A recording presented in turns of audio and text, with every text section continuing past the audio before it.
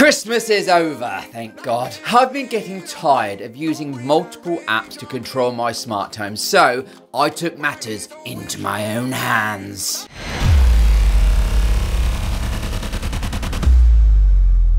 Hello and welcome back, or if you're new here then just hello. If you follow my channel, not sure why you would really, you may have noticed I hadn't posted for a few weeks. That's because I got lost down the proverbial rabbit hole that is known as Home Assistant. Don't worry, this isn't a video of me diving into Home Assistant because nobody needs another one of those. But what this is about is a device to display a smart home dashboard or display anything for that matter. I've played with the likes of the Amazon Echo Show 15 and 10, both of which turned out to be dead ends, as well as some Android tablets that didn't really satisfy my itch. That means they didn't really do what I wanted them to. So in this video, I will be explaining about the little effort I put into researching and creating my very own solution with off-the-shelf kit, obviously. My own imposed requirements were: it had a 15-inch touchscreen, it'd be able to load and display a web page, be able to use my photos for a screensaver, it needed to be portable, not cost the earth, not need a ton of hacks to get it working, all run from a power bank, and finally, for it not to look like a big old bag of donkey dicks. Before the comments start with the "use your phone, smart homes don't need dashboards, you got a computer, use that," and so on. This dashboard, although it's going to look awesome, is primarily for visitors to my home, so they can very easily see and control every aspect. So, what did I end up with? The first thing I looked into, which was going to be the most expensive aspect, was the touch screen. A quick search on Amazon and £119.99 Great British pounds later, we have this 15.6 inch portable touchscreen from Hitenzia. Don't worry, all links for everything down below. Thanks! It's a 1080 60Hz display, perfectly fine for a web browser. It has Type-C inputs for power and touch, and a full-sized HDMI port. It's also low on power, so can run from a power bank, and has a built-in stand. Touchscreen done. Next, I needed something to drive the screen, i.e. a computer that was capable of running a web browser, was wireless, and again able to be powered via a power bank. I landed on this, a Raspberry Pi 3B.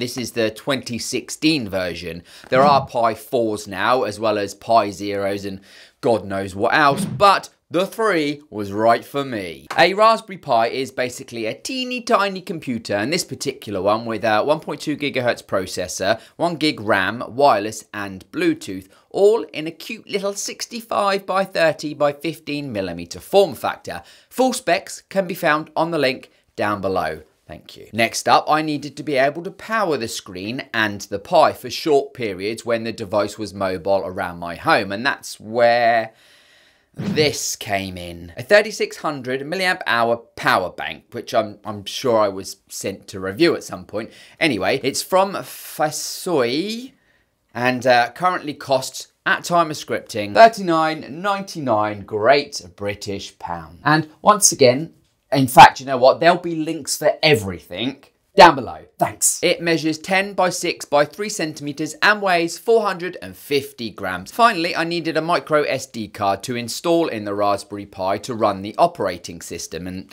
being a videographer, I have spare cards laying around, but if you did want to buy one, they'll set you back about £7 for 128 gig. Now, I had all the components, so next it was time to set them up and test them. All of the cables I needed for testing came with the associated devices, so I started by using those, knowing full well I would replace them with shorter ones later on. I tested that the screen booted and worked using my laptop, and it did. So next it was onto the Raspberry Pi. To install an operating system onto the micro SD card, you'll need to connect it to another computer and then download the Raspberry Pi OS tool. Trust me, don't panic. Honestly, it is super simple. Choose your operating system. I went with Pi Lite. Set your wireless info and then choose the SD card as the destination. 5 minutes or so later, it was done and ready to be put into the Pi. Unless you buy a power cable with an inline button, the Pi doesn't have an on-off switch. It's controlled with power, so as soon as you connect the power, it will try to boot up. I connected the HDMI cable and USB cable from the screen to the Pi, and away it went. It booted up without issue, straight into the operating system. I mean, I didn't even need to mess around with drivers for the touch aspect. One thing I then found out, by accident I might add, was when I disconnected the power cable from the screen, it stayed powered on, and it turns out the Pi is able to provide both power and data over a single USB cable. Bonus. So now the Pi was booting and my touchscreen working, the next thing was to test my Home Assistant dashboard. The built-in Chromium browser on the Pi loaded nice and fast, and it was simply a case of me logging into my Home Assistant, and that was it. I was done. Well, almost done. Long story short, I ended up building a completely new dashboard within Home Assistant so it would display exactly how I wanted it to. And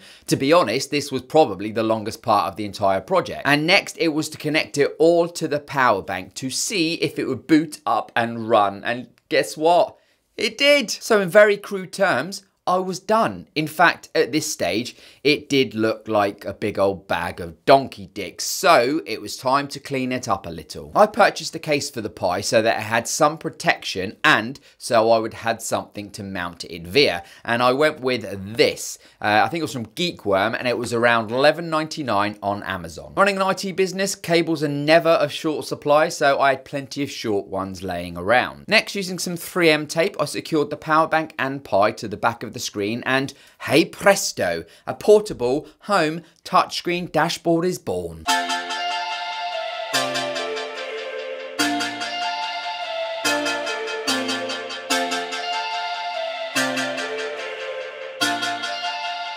So the project is done and finessed, well, for now anyway. And if you're interested, it's silent, not even registering on the decibel meter whatsoever. I'm sure there will be plenty of comments about other options and telling me I could have done this or I should have done that, but you know what, as a first attempt, I'm happy. Using the 3600 milliamp hour power bank is probably a bit overkill, to be fair, as so far I've left this running on battery for at least 4 hours, which is more than enough for what I wanted. With the case, touchscreen and Pi, the total cost was $175.46 because I had all the other bits at home, which to me is still cheaper than buying an Echo Show or any 15-inch tablet that I could find. If you add in the cost for the micro SD card and a power bank, you're looking more around the $220 mark, which is a fair amount, and I'm sure there are other options available. But having said that, the benefit of this solution over all others is all of the parts and cables can be reused for many other things. For example, the Pi can pretty much do anything from running as a basic home PC,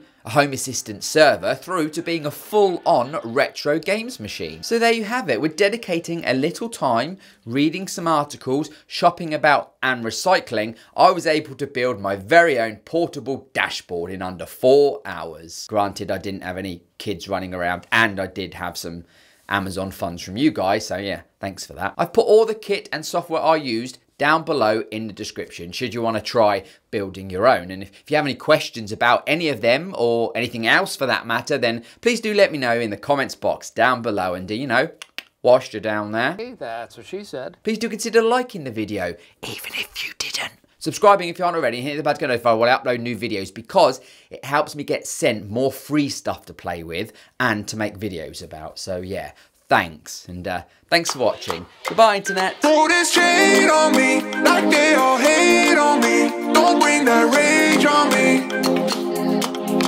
Why they throwing shade?